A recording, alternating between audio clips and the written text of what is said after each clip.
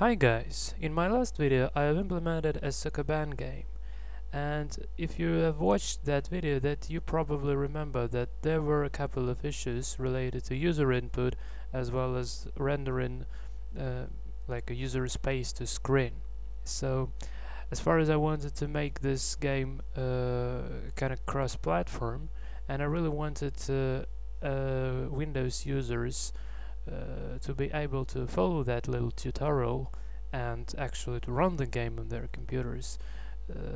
So that was the particular reason for choosing such a weird way of making a game that you wouldn't really like to have actually. And bearing this in mind,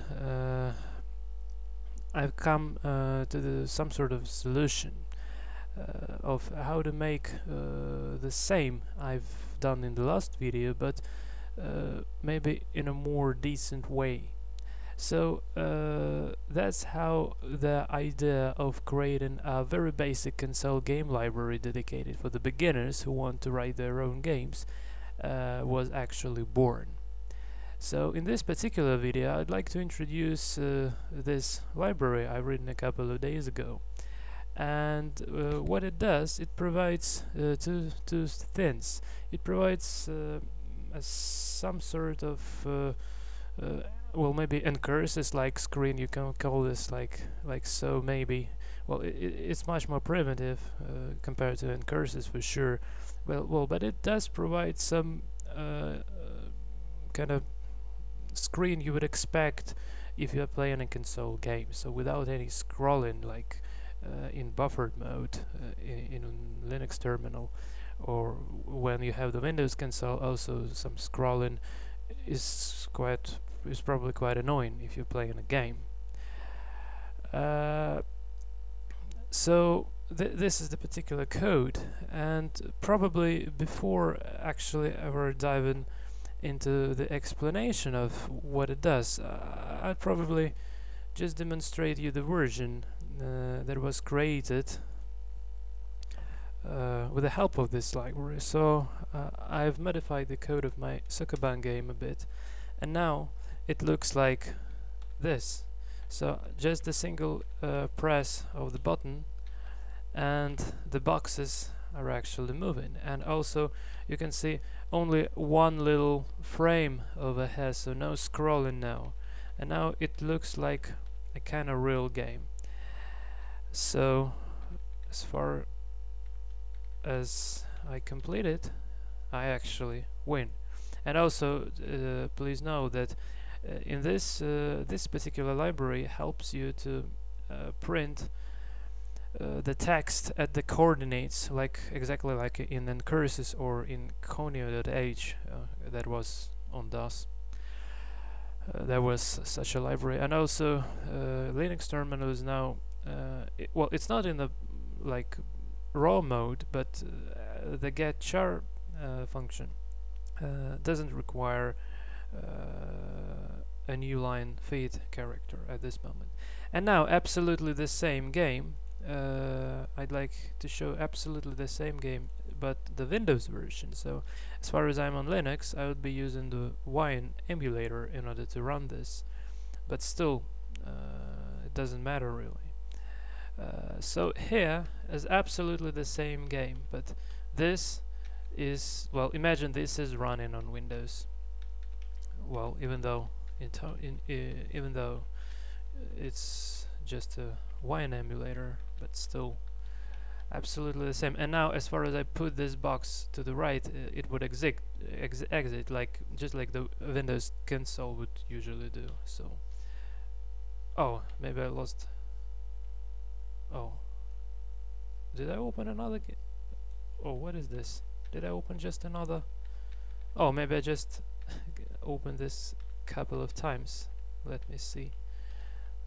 Oh, yeah, yes, just probably opened this for a couple of times. Okay guys, so this is actually what this particular library is about to provide.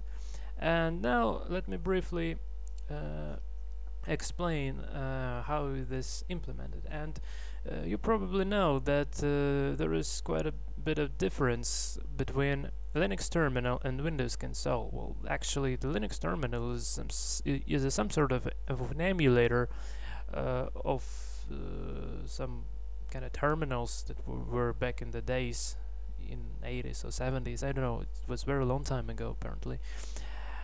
And Linux terminal actually kind of tributes to those hardware devices that were very long time ago, while the Windows command line is just yet another application under Windows. So it didn't support ANSI escape sequences until Windows 10, if I'm not mistaken, but not really enabled by default, if memory serves me correctly, and so on. So there are quite a bit of difference. So that's the reason why this library actually has been written, just in order to provide this difference, and actually with the help of this particular library you could have write a cross-platform games. Well, they're quite primitive, but still they're cross-platform, and that's the main reason for creating this library. So at first we would have a couple of definitions.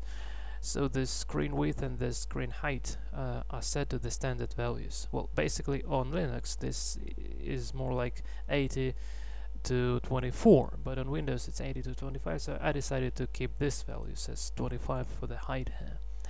Also include a standard input-output, and define the screen size while multiplying the screen width by screen height. And now the most interesting thing here is this little screen array of the size of the screen size. So 80 multiplied by 25. You can actually change these values, but in order to have the correct result, you have to adjust the size of your console. So now I have the console of 80 multiplied by 44 characters, and if I just make it a bit more, you see that here in the center the size has been changed. So if I have console like this and I want to run the game in such a resolution, so here I had to put 90 and the height is about to be 30. It's about to be 30. Well, so in order, when you just bear this in mind, when you change these values, you have to adjust manually the size of your console window. Well, either on Linux or on Windows, doesn't matter really. Okay, so let me just restore my terminal back, and now the kind of platform dependent part is starting. So in case we are compiling this particular library with the help of well, I've tested this with MinGW compiler. That's the GCC port on Windows. Well, I don't know about the others. So, well, if you run kind of sort of code blocks IDE on Windows, that this should have compiled just fine. So in case of Windows, we include some platform specific headers here, and also create some system variables to handle the behavior of the Windows console. And I just also forgot to say that this screen array would serve us as the screen buffer that we're going directly to print in. Okay, and after we would be refreshing the screen in order to show the screen buffer kind of reference around on the screen. And also in case of if you're compiling under Unix-like systems like Linux, in this case a bunch of header files is also involved, and these are basically needed to make it easier, well, to make it actually possible to put the terminal to the raw mode for the time when the get character function has been called. Well, and now it's not usually that good way of doing things when you when in the header file, instead of just having the function definitions, here I have the entire function bodies. But the reason for doing this, I want to make the compilation as simple as possible. So by only by including this simple game.h file into your project, you can actually start writing your own games. So you don't need to link any libraries. And as far as this is created for beginners, I consider this to be quite useful. So in the init screen part, if we are compiling under Windows, that all this piece of code does, it actually sets the screen buffer as the default. This one, screen buffer, sets the screen buffer as the default console to print characters to. And in case of Unix-like system, what I do here is actually I hide the cursor. Also on Windows, hide the cursor as well.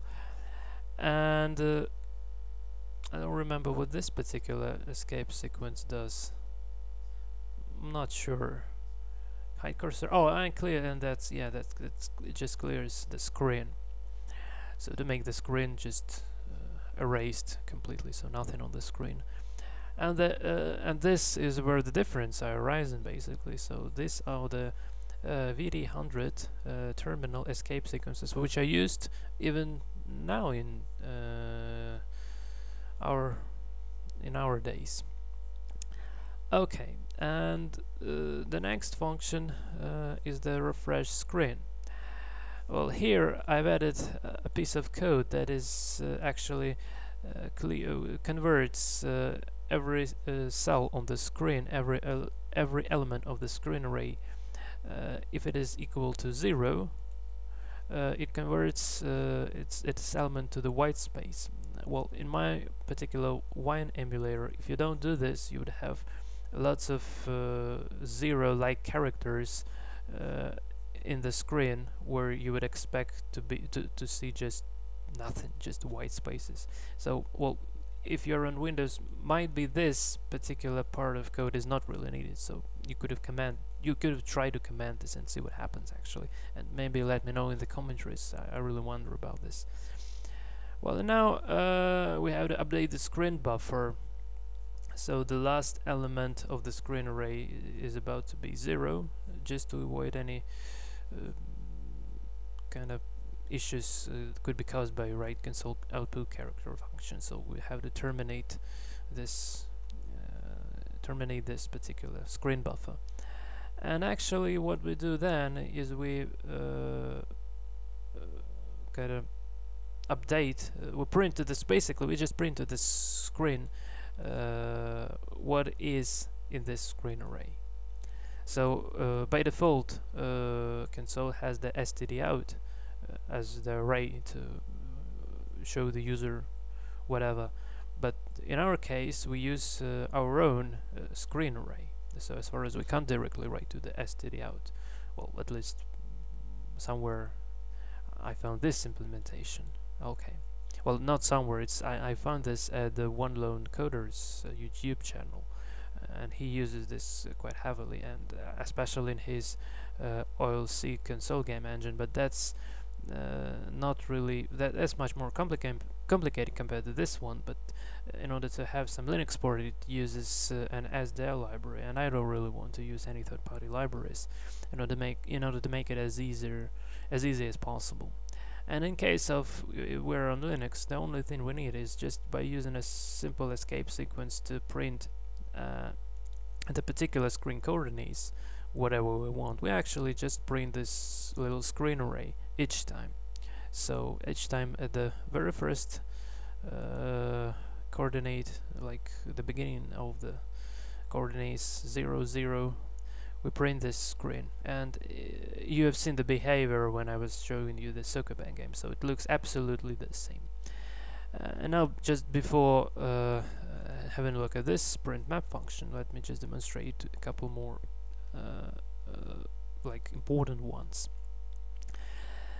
So here are two versions of the get character function that doesn't echo the character that we are actually processing as the user input. So just the Windows version as well as the Linux or Unix version. The Unix version actually puts the terminal into no echo mode, well, probably the same is done on Windows. Well, this code was stolen by me from somewhere from the Stack Overflow, or maybe somewhere else. I don't really remember. So, okay, I just have only a general understanding of what it does, but it works quite nicely. And I know that's not really the good way to copy paste code, but I just really say that I did this. I'm a code monkey king, so I can do things like that. Hope you're sorry. You forgive me this, guys. Well, and also I'm not a Windows user, so I have no idea about this Windows API details. So just understand what this code does. Don't really know how exactly it does it, but it just allows us to get the character without any echoing it. Well, and in case of Linux, we just simply do two things. We adjust the terminals struct here. Have two, the old and the new terminal and old terminal. It's called attributes here, and we actually wanted to do two things. The first is to switch off the echoing, and another is just to switch off the line buffered input. So new line fit is not really needed to be in as an input. So no enter, no pressing the enter, just press the key and you get the character. And finally, this leave function that is supposed to make some housekeeping work. Well, on Linux it actually restores the cursor, so the cursor is now visible again, and as far as nothing has really been changed, so the terminal remains in the cook mode as it was just before the execution. That this is pretty it, kinda. And in case of Windows, I just making the cursor visible, and yeah, and just update this.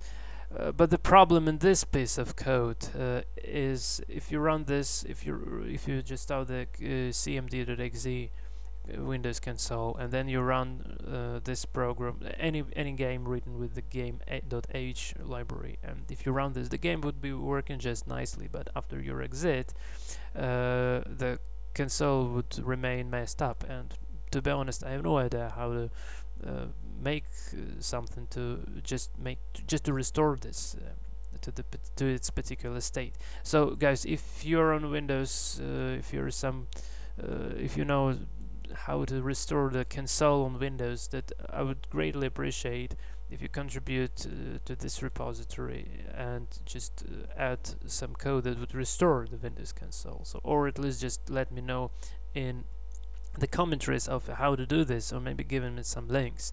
I was googling about how to do this, and without having a native Windows machine, only using the Wine, it's not really that easy to achieve the goal of trying to make the console to return this to the state where it was just before switching the screen buffer and so on. So I would really appreciate your help. Okay, this is it for this particular video, and in the next couple of videos I'm going to show you how to basically use this little library on some examples maybe. And then I would also cover this print map function of what particularly it does, and would actually demonstrate this. Okay, see you next videos, guys. Have a good time.